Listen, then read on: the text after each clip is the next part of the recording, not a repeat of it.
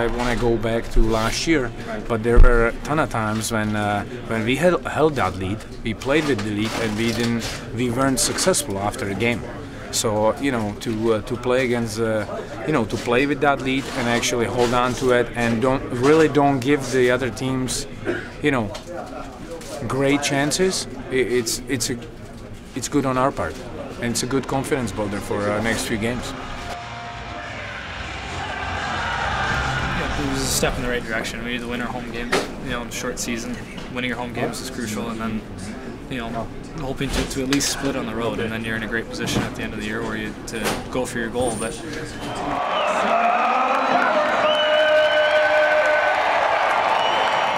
I like the final. To me, what kind of summed it up for me was our final 30-40 seconds. It was in our zone, and there were some moments, I think, where you're on the edge of your seat. But it was the desperation in our game. Guys diving and trying to get in the shooting lanes, and that's what it takes.